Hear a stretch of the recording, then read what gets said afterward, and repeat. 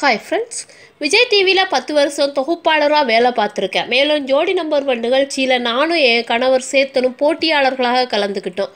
அதனால் விஜய் டிவியோட எனக்கு எப்போதும் நல்ல நட்பு இருக்குது. இப்போது அந்த சேனலில் நடுவராக இருக்கும் அளவுக்கு வளர்ந்துருக்கேன் என்பதில் அளவில்லா மகிழ்ச்சி, சந்தோஷமாக இருக்கேன். மர்ம தேசம் தொடர்ந்து 15 வருஷம் நிறைய சீரியலில் நடித்தேன். 7 வருஷத்துக்கு மேலே ரியாலிட்டி நிகழ்ச்சியில் வேலை செய்கிறேன். இதற்கிடையே சினிமாவிலேயே நடிக்கிறேன். சன் டிவி சண்டே கலாட்டா நிகழ்ச்சி பெரிய ஹிட்.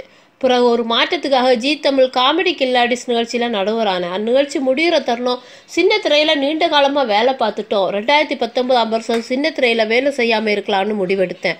கடைசி நாள் ஷூட்டிங் முடிஞ்சதும் சின்ன திரைக்கு சின்ன பிரேக் கொடுக்க போகிறோன்னு கேரவனில் உட்காந்துட்டு ஒரு செல்ஃபி எடுத்துக்கிட்டேன். அப்போ தான் விஜய் டிவியில் இருந்து அழைப்பு வந்துச்சு. மிஸ்டர் அண்ட் மிஸ்ஸஸ் சின்னத்திரை டீம் என் நீண்டகால நண்பர்கள். அதனால் மறக்க முடியாமல் என்னோட முடிவை மாற்றிக்கிட்டேன். பார்த்திபன் கனவு, எனக்கு 20, உனக்கு 18 உட்பட பல படங்களில் நடித்தேன். ஆனால் காஞ்சனாவுக்கு பிறகுதான் என் சினிமா கிராஃப்ட் உயர ஆரம்பிச்சு. எனக்கு பிடிச்ச ரோல்களில் மட்டும் செலக்டிவாக நடிக்கிறேன். 96 படம் நடிப்புக்கு தீனி கிடைச்ச மாதிரியான நல்ல ரோல், நிறைய பாராட்டு கிடைச்சிருச்சு. அந்த படம் ஷூட்டிங் முடிஞ்ச பிறகு திரிசா கூட அடிக்கடி வாட்ஸ்அப்பில் ஷாட் பண்ணுவேன். எங்கள் நட்பு தொடருது. படத்தின் வெற்றி விழா நடக்கும்போது மீண்டும் அப்படம் மெமரிஸை நாங்கள் பகிர்ந்துப்போம். ஜூனியர் தேவதர்ஷினி புது படங்களில் கமிட் ஆகிட்டுங்களா என்று கேட்டதுக்கு 96 கதை கேட்டு முதல்ல அழுதுட்டேன். அந்த அளவுக்கு அந்த ஸ்டோரி எனக்கு பிடிச்சிருந்துச்சு. தொடர்ந்து படத்தில் என் போர்ஷன் ஷூட்டிங் எல்லாம் முடிஞ்சிச்சு. அப்போ என் சின்ன வயசு ரோல் அன்றைக்கி எந்த பொண்ணும் செட் ஆகலைன்னு டைரக்டர் டீமில் சொன்னாங்க. நீங்கள் எதிர்பார்க்குற மாதிரி என் பொண்ணு தான் இருக்கான்னு விளையாட்டாக சொன்னேன். பிறகு அவளையே நடிக்க கேட்டாங்க.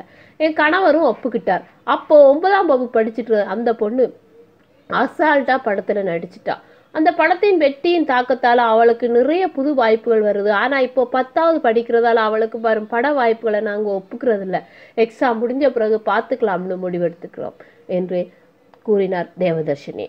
மீண்டும் ஒரு புதிய தகவலுடன் உங்களை சந்திக்கிறேன்.